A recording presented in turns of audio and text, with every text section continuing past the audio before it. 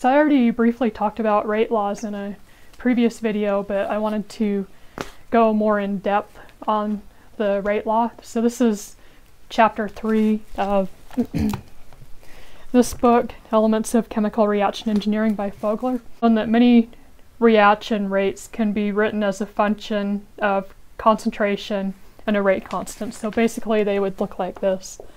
So your rate is equal to some rate constant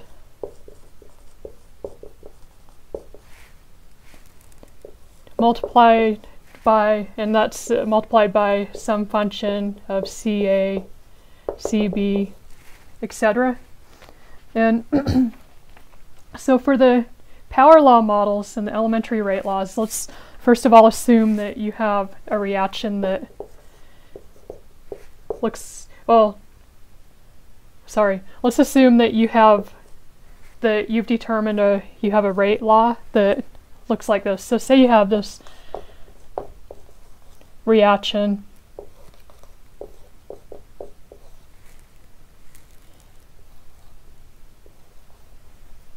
and so you've determined that your rate law looks something like this.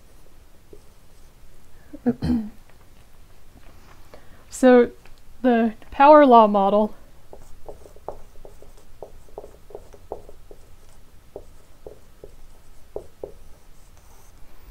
assumes that your rate law is a product of the concentration of the species raised to a power.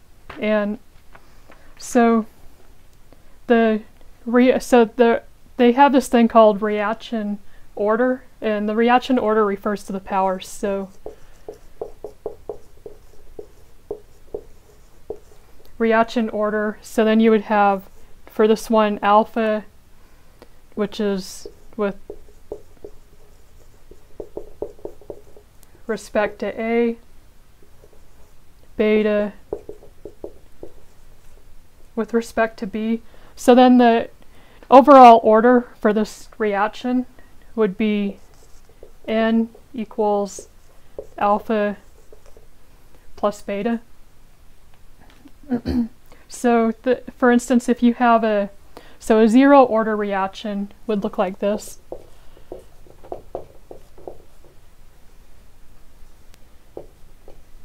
And a first order reaction would look like this. So this would be 1. A second order reaction look like this.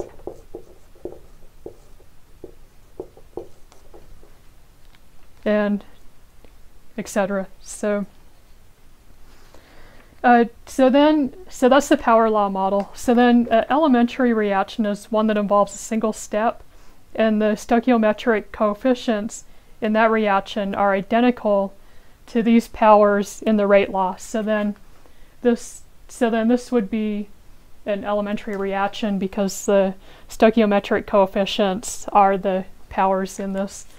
And so that's the case with a lot of reactions, but it's not always the case. And so these things are normally determined experimentally. And so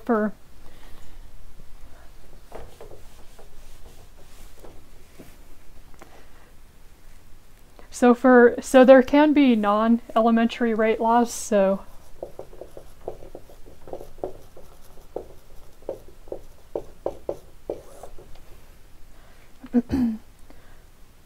so an example of a non-elementary rate law would be like the synthesis of phosgenes. So that would be CO plus Cl2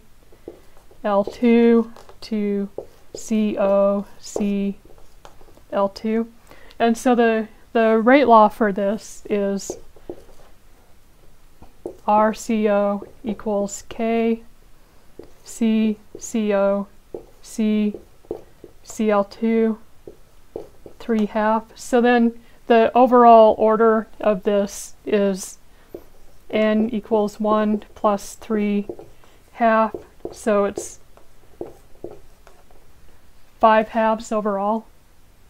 Rate laws can also be written in terms of partial pressures instead of concentrations. So this is there. So for gas solid catalyzed reactions, the rate law is almost always written in partial pressures. So for instance, one example of that would be hydromethylation of toluene. So that would be C6, C5, CH3 plus H2, catalyst, C6, H6 plus CH4. And so then for this one, the rate of disappearance of toluene is RT is K P H2 PT over 1 plus KB PB plus KT PT. And so in order to express the rate law in terms of concentration rather than partial pressure, then you can substitute partial pressure using the ideal gas law. So you would use P, I, C, I, RT. So basically the whole point of all of this is that the reaction orders can't be determined from stoichiometry. They pretty much require looking at literature or doing experiments.